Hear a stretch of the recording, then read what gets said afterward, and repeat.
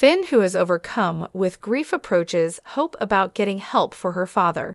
Spoilers and speculations from The Bold and the Beautiful B&B. John Fenn Finnegan Tanner Novelin may approach Hope Logan Annika Noel about getting some assistance for her father. Deacon Sharp Sean Cannon appears to be completely distraught. He tells Finn that the charred body cannot be Sheila Carter Kimberlin Brown, since he sees 12 toes on the corpse.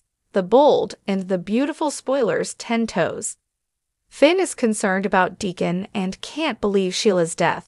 He claims Deacon informed him that when the body fell into the flames, the sheet blew, and he saw 10 toes. The Bold and the Beautiful spoilers.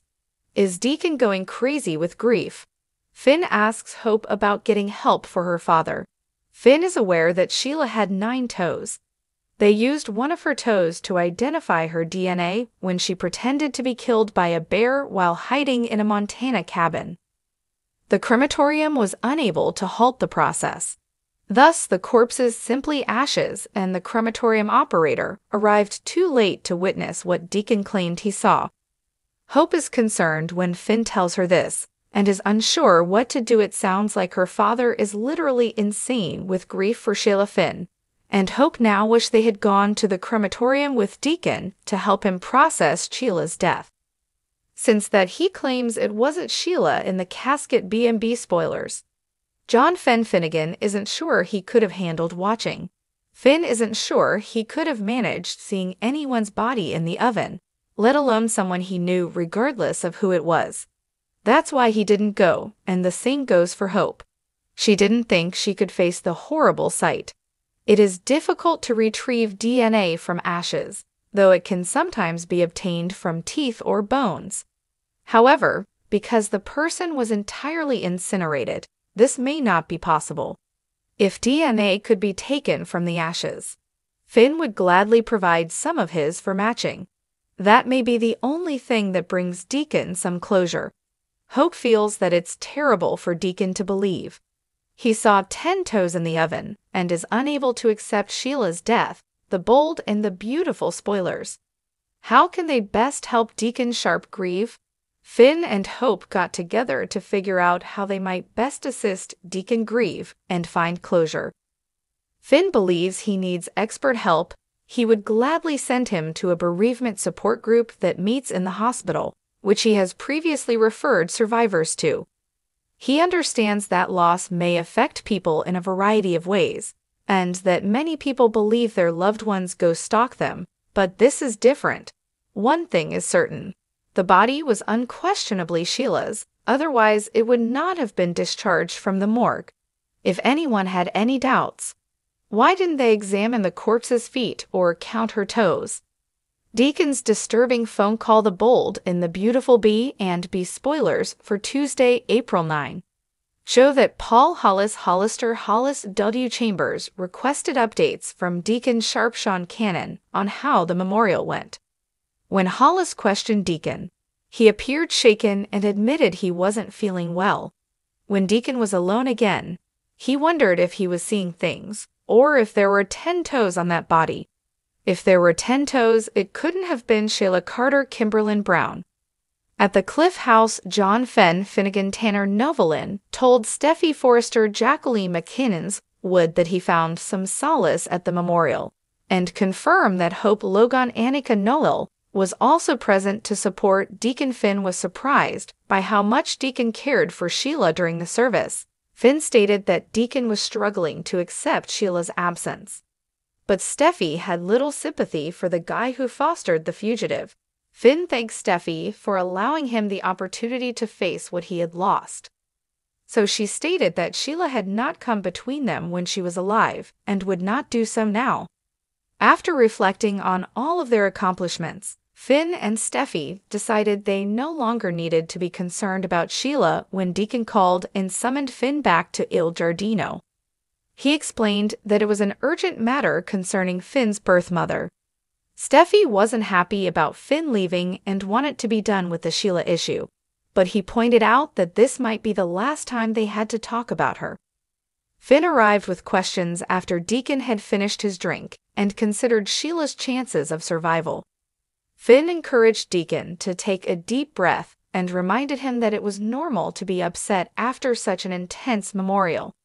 However, Finn felt compelled to put Sheila behind him for good, if only for Steffi's sake. Finn insisted that it was time to let go after Deacon had done everything he could to give Sheila a respectful send-off. Finn understood how difficult it was to accept Sheila's death, so Deacon spoke up and asked what if she wasn't. Finn, Logan, Annika Noel held a critical meeting with Senator Forrester Dominguez de Metz, Luna Nozawa, Lisa Yamada, and RG Forrester Joshua Hoffman. After stating that she required them to band together and Thomas Forrester's Matthew Atkinson absence, Hope indicated that she wanted Luna to collaborate closely with Sand on the line, then had more experience than RJ and was a more seasoned, talented Hope for the future. Thus, Hope wanted him to take over now that Thomas had left. Hope believed Luna could absorb all of Zen's wisdom, and hinted that Zen had many secrets to impart. Luna was uneasy as she exchanged hesitant glances with Send after Zen and Luna left for the design office. Hope chatted with RJ alone, hoping she hadn't caught him off guard with her news. RJ stated that Hope was the boss and that he understood what she wanted. Hope reassured RJ that he would continue to work with Luna, but she also predicted that Luna's time with Zen will benefit her future. On Tuesday's B&B show, Zen inquired about Luna as well-being and expressed surprise that Hope would want them to collaborate so closely. Luna wanted to help, but she was concerned that the night she spent with Zen would complicate everything. However, Zen contended that there was no reason for such to interfere with their business relationship. Luna eventually admitted she couldn't go to work since the secret was eating her up inside. In the end, Luna insisted that RG should know the truth. According to the bold and the beautiful spoilers, Luna will begin her confession later this week. But will she really reveal her accidental drug hookup with St. Deacon insists Sheila not cremated. Finn pushes for mental health. The bold and the beautiful B&B spoilers for Wednesday, April 10. Show that John Finnegan Tanner Novelin will fail to grasp what Deacon Sharp Sean Cannon is saying. After summoning Finn to Il Giardino, Deacon persuaded him to examine the idea that Shayla Carter Kimberlyn Brown had not died after all. Deacon recounted the person he witnessed being cremated and wondered if it wasn't Sheila. Of course, there hasn't been any mention of the 10 toes yet, so Finn has no understanding why Deacon would think so. On Wednesday's B&B episode, Deacon will describe how the sheep flew back, revealing those shocking feet at the cremation. Deacon can't believe it was Sheila's body because the corpse had all of her digits. However, Deacon may concede that the evidence was lost because he was unable to halt the cremation in time. Finn will assume that Deacon's grief is driving him insane once he hears the latest updates on his wild story. Finn will believe that Deacon requires mental health treatment, so he may encourage Deacon to seek therapy while also attempting to accept that Sheila has died. Although Finn will not believe he can be the one Deacon talks to about all of this, Deacon will encourage Finn to actually listen to what he is saying. Deacon's 10 toes are haunting him now, so he'll stick to his claims and remind Finn that Sheila has already cheated death. Finn will feel unsettled when he exits the dinner since Deacon is still convinced that Sheila is alive deep down. Finn may realize Deacon is correct about Sheila's cunning and capacity to recover from even the most improbable situation. Even if Finn doesn't accept it yet, he may seriously contemplate the possibility that Sheila had a lookalike who died that night. According to other bold and the beautiful teasers, Luna Nozawa Lisa Yamato will discuss her confession decision with Zen Forrester Dominguez de Metz, who may question her commitment to telling RG Forrester Joshua Hoffman the truth. Luna doesn't think she can bear the guilt anymore, especially now that Hope Logan Annika Noel has asked her to collaborate with Sand on her design company. This hope for the future dilemma is pushing Luna too far, so she feels it's time for RJ to learn about the special mints and hallucinations that led her down Zin's passionate road. According to the bold and the beautiful spoilers, Luna intends to reveal devastating news to a crucial decision. Editors independently choose all of the products and services displayed. However, Snopes.com may earn a commission on orders placed through its retail links, and the merchant may obtain certain auditable data for financial reporting. Liam has visited the Cliff House with a stuffed animal. They joke around, and then he adds, "It's wonderful knowing she and the kids are safe. Life sure got easier with Sheila gone." Liam inquires whether the memorial had gotten Sheila out of Finn's system. He should have been present with his wife and family stuff. He says he saw it close and reminds them that they don't have to worry about Sheila anymore. Liam hopes Steffi does not feel alone in this. Steffi reminds him that she's not alone. Finn is determined to put Sheila behind them. She feels more patient with her husband now that Sheila has left and will never return more. Steffi is in for some payback. Liam says it's still weird that Sheila Carter is gone forever. Steffi acknowledges that both Finn and she will need time to comprehend this. Liam wants to know where the good doctor is. Steffi claims he went to meet with Deacon, who is dealing with Sheila's death. Liam can't understand Deacon falling for Sheila. He's always been street smart. Steffi has no pity for the man, but Finn does. He assured her that they would finally stop talking about Sheila. Liam, stuffy bed and breakfast. Finn makes a frown at Il Gardina when Deacon suggests Sheila isn't dead and wonders, what if it were true? Finn claims she died in his home. How could he have thought she was alive? Deacon claims he saw it with his own eyes. The person being cremated had 10 toes. Finn. Finn tries to speak sense into Deacon, but he knows what he witnessed. I looked at her, and it was Sheila." The man inquired if he wanted to press the button. It was the most difficult thing he had ever done. But as the box was being inserted, the sheet slipped off and he noticed it. She had 10 toes. Deacon Finn bed and breakfast. Finn suggests that it is not uncommon for loved ones to believe they saw something. Deacon exclaims, "I know what I saw. I saw 10 toes. He brings up the question, what if it wasn't Sheila that was cremated? Finn raises his eyebrows and Deacon takes a drink. RG inquires at Forrester about Hope's level of stress regarding Hope for the future. She's around a 10. RG tells her things are okay. Hope points out that the last time Thomas was off the line, it was almost shelved. RG swears that he's and Luna will work together. They have her back. Hope appreciates this and believes they have an excellent game plan. She teases that she has her super talented younger brother on the line. She believes it will be beneficial to have Luna collaborate closely with Zend, who has so much to offer. RG recalls that there was tension between him and Zend after he was sent to work on Granddad's line, but that is in the past. Hope inquires as to his thoughts on Luna, and since collaboration, RG believes that is excellent for her right now. Hope tells her brother that they are the next generation of Forrester. She was concerned about doing this without Thomas again, but with his support, she feels more at ease. They discuss Luna's best features. RG describes her as an extraordinarily honest person who has been a bright spot in his life. We are lucky to have her. More new details about B and B guest star in the design office. Puppy arrives just as Luna has decided to tell RG about her night. With Zend they argue, but Luna insists that lying is not who she is. She's going to tell him, and there's nothing they can say to stop her. Lying to your loved one is a form of torment. Poppy will not try to talk her out of it. She let her down and gave up the mints. She's also tired of pressing her to ignore her heart's desires. If you want to inform RG about what happened, you should. I am very sorry, sweetheart. They embrace Wells and watches on after Poppy leaves and says your mom loves you very much. Luna also adores her and is thankful that she quit attempting to persuade her not to tell RG the truth.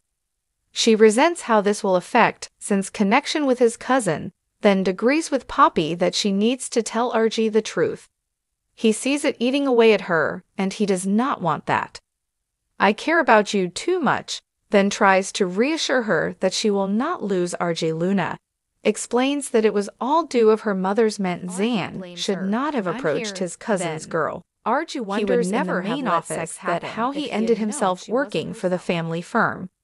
He considers himself fortunate and is confident that their shared values of transparency and trust will help to improve hope for the future.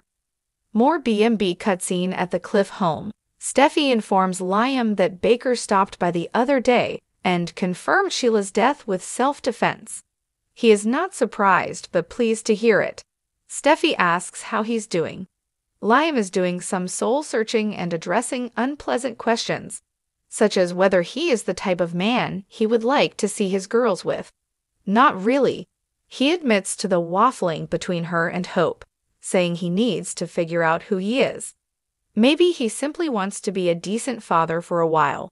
Steffi has observed his progress and told him he should be proud. Out of himself, Liam tears up. Thank you. That means a lot coming from you more. Who is hiding Sheila at Al Giardino? Deacon says, I'm not making this up. When I saw her feet, I noticed 10 toes. That image is etched in my mind. Finn claims his mind is playing tricks on him. Deacon grimaces and smacks his forehead. Finn tells Deacon that he's clearly devastated, but he has to let go. He saw Sheila in the crematorium. Therefore, she was definitely there. He understands it's difficult to take, but Sheila has died. Deacon drops to his toes and sips the remainder of his glass. Deacon, Finn, bed and breakfast. Next on The Bold and the Beautiful. Luna is determined to tell RG about her night. With Sand in a torture, Deacon confronts Rich about Sheila fencing's The Cornish absolutely insane. The Bold and the Beautiful B and B spoilers for Wednesday, April 10, 2020. Foresee Finn listening to Deacon's story and then becoming concerned about his would-be stepfather. The Bold and the Beautiful spoilers. Deacon attempts to make sense. Deacon's sharp Sean Cannon had replayed the events at the crematorium in his head. He can still see his beloved Sheila Carter's Timberland brown feet, minus the one toe she chopped off herself to make it appear as if she had been mauled by a bear. B&B spoilers Wednesday, April 10. Finn thinks Deacon is absolutely insane. He recalls how sexy that was, especially when Sheila showed him her 4-toed foot and called him daddy. But the woman who was burned to a crisp and resembled Sheila had 10 entire toes, so it couldn't have been Sheila, right? He had seen some odd things in his life that he wasn't sure about, but he was certain that this woman was on her toes. Also read The Bold and the Beautiful spoilers. Deacon's breakdown and revenge revealed when he gives John Finnegan Tanner Novelin the news. He hopes Finn would take him seriously. Finished Bedford. Finn had just finished telling Steffi Forrester Finnegan Jacqueline McFinnans would that she would never have to fear Sheila again. Sure, he had mixed thoughts over his insane biological mother's murder, but he also recognized she was a threat to his family. After all, she shot him and Steffi and left them for dead 2 years prior, and she had broken into his house, which is why Steffi stabbed her in the chest. Except Deacon now claims it wasn't Sheila at all because the dead body that resembled her had 10 toes. How could this be? Sheila was lying in a pool of blood on his living room floor, and he recognized her. However, he never looked at her toes. Still, he believes Deacon's grief is playing tricks on him. He must be losing his sanity. Deacon continues to insist that Sheila is not dead. What will it take to get Finn to believe him? Will he have to go find Sheila himself to get the definitive proof? Perhaps Finn will determine that he is the foremost authority on mental health and have Deacon committed.